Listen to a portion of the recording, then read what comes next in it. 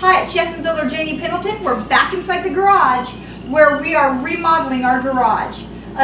Our good friends and neighbors gave us the kitchen cabinets out of their kitchen. They gave us their cabinets out of their kitchen. And my son is building them new cabinets, and so these were free. So we got all these beautiful cabinets for free. So this week we've been remodeling the garage all week. Trust me, we've been in a mess here and there. So we're to the stage where we're finally decided what we're going to put on our countertop. And at first we had chose some laminate wood flooring, and we were just going to put the planks and click them in across here. That didn't work. So, and that was a Target brand. Yeah, I will never do that again. But yesterday when we was at Menards, we found these Armstrong 18-inch by 18-inch floor tiles. And you could do the 12 by 12 inches as well. But these are just the back, the peel and stick. These are called peel and stick. Okay? And we decided, since we're going to paint these a white, like a milky creamy white color, we decided we're going to go with a little bit darker countertop. Now my husband has put in all the pegboard. We hung all the cabinets, and he's even put a shelf here across the top for some more storage up here across the top. And in a garage, that makes it a lot easier to clean. Of any, no spider webs and mouse poo, mice pee and stuff like that. So he put a nice shelf up here for that reason. But today we've got half-inch plywood on here. That's all you really need is half-inch plywood, unless you're planning on standing on this. So that should do it. So we just put a half-inch plywood on here and the 18 by 18-inch vinyl floor tiles. And I'll show this to you a little closer. So let's go ahead and let's get started. As you can see here, I already have a few on. I went ahead and I started from this outside corner because I wanted it even on the outside edge here and this direction, and this will give me less cuts. And then the next one I'll do it the factory straight edge here, and I'll make my cut across the back. This will give me 3 sides of a perfectly straight cut to go on with the next one. It'll give me the partial towards the back and not a seam up here where I'm working towards the front. And this will also allow me, since looking down here, that's not, see how in and out that is? That's because the way that this pegboard goes on.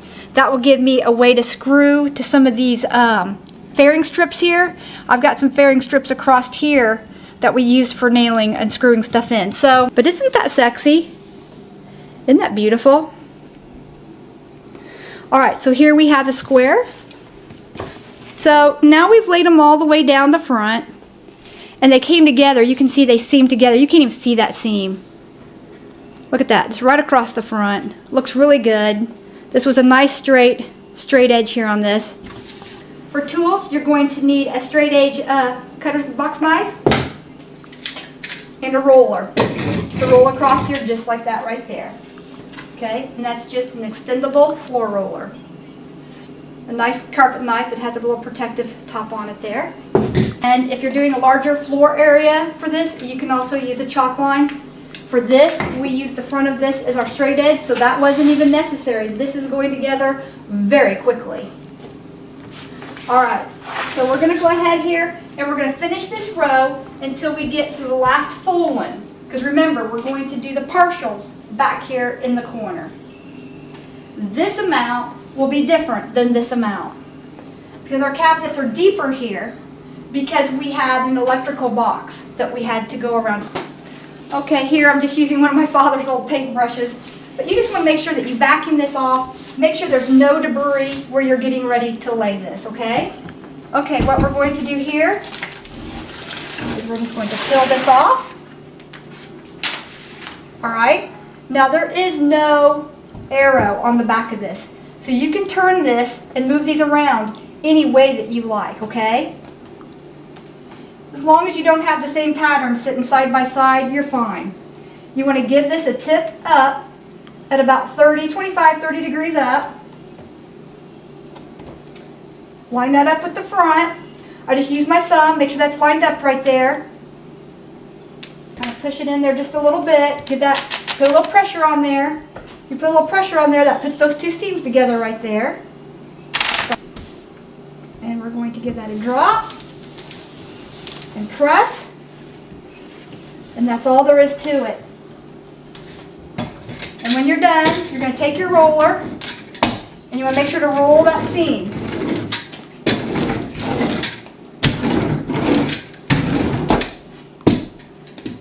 Come down the front seam and just apply pressure on the roller. Just apply that pressure right there. On all corners and all seams. And I'll go back over it again.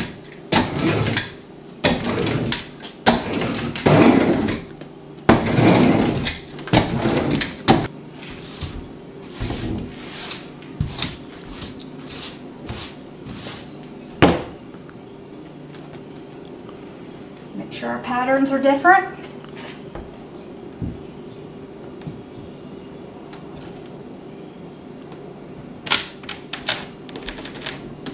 And that and drop. Okay. If you feel a bubble in there like I feel on this one, there you go. But if you can't afford a laminate, a full laminate countertop, this is an inexpensive way to go. I think this was on sale for $33.60 a box. Is that correct, John? Thereabouts. And then again on that seam, in the corners.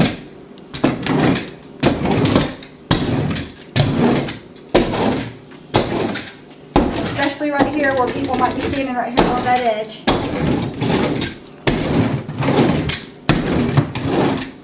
And we'll go over it one last time. That gets all the air pockets out, kind of like wallpaper. All right? All right, now we're coming around the corner.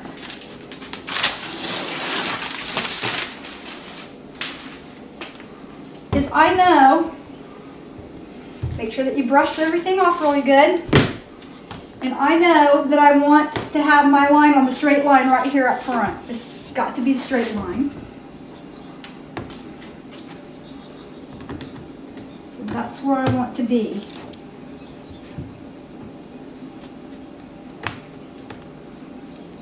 If I don't get this right on it, and when I put my trim piece across the front, I can get dust and debris down in there, and that would be hard to clean out.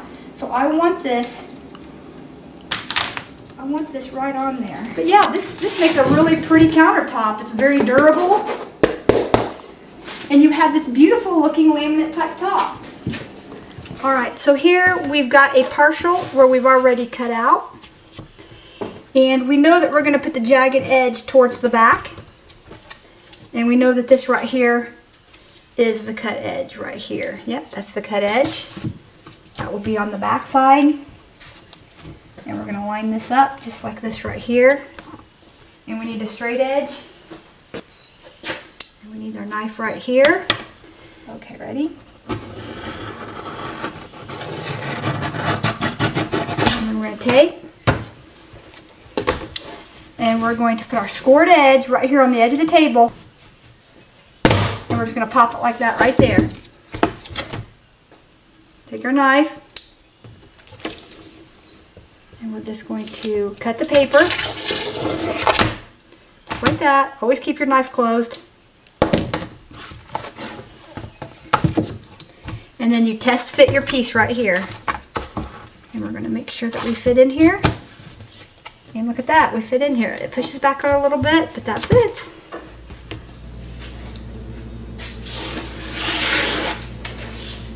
Okay. Okay, we brush that all off.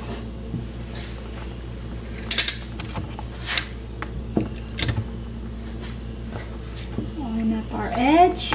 Just use your finger there, you can feel it. And as you're dropping it down, pull towards you. Get that a nice and tight seam by pulling it this way.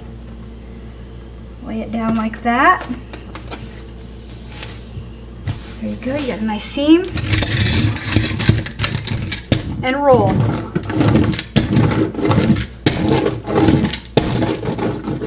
Making sure you always get the edges and the seams and the corner seams where they come together. Make sure you get those really well. And this way. Make sure we roll right up to that edge there. Pop that off.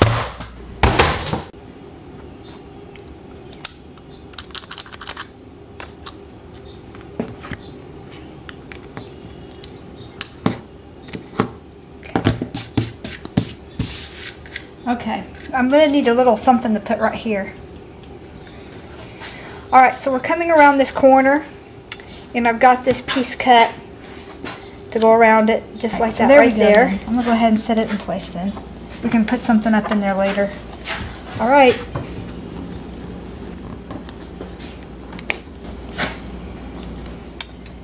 That's it. And here is our countertop. Just to keep those corners together really well. We put a little extra glue down. And there we have it. Okay. Alright, and there's the then we've got the walls painted, the cabinets hung, the top shelf put on for extra storage and to keep those upper cabinets clean where they dip down in there from, you know, from spiders and spider eggs and stuff like that. And we are painting the cabinets white. We were going to paint them black, but I decided on white to keep the garage looking larger. Here you can see I've got all the base trim put on, and we did paint all the way down. And then I put new base trim on all the cabinets. This has been die rack and back. I'm sure they can handle whatever our weather's going to bring it. And alright, so all we have left to do is that sidewalk and start putting stuff away. This is our mess. This is the before. And it keeps raining on us. We had all this in the driveway. It keeps raining on us, so we keep pulling it back in here. And we also have a circular cabinet here that we can't use. We just got some stuff stored in it right now, but that's all going to go out front to somebody to take it, or to the Goodwill. So now next we're going to put everything into the cabinets, and then we're going to come back because we got some more free cabinets from another neighbor who pulled these out of a hospital, a doctor's office, or a clinic of some sort. So we're going to put these cabinets over here on this wall, and that's going to be all of our gardening and workout gym stuff, toys, anything like that. And we got some really cool wire baskets to hang between here that's going to roll in and out. So this garage is going to have plenty of storage, and all of this is about to go sayonara. So anyway, this is Chef and Builder Janie Pendleton, and I hope you've enjoyed coming along for the ride, and we'll see you back here on the next project. Blessings. Wow, that is just like leather almost. It is so beautiful. It looks like a tile, a combination between a tile and a leather.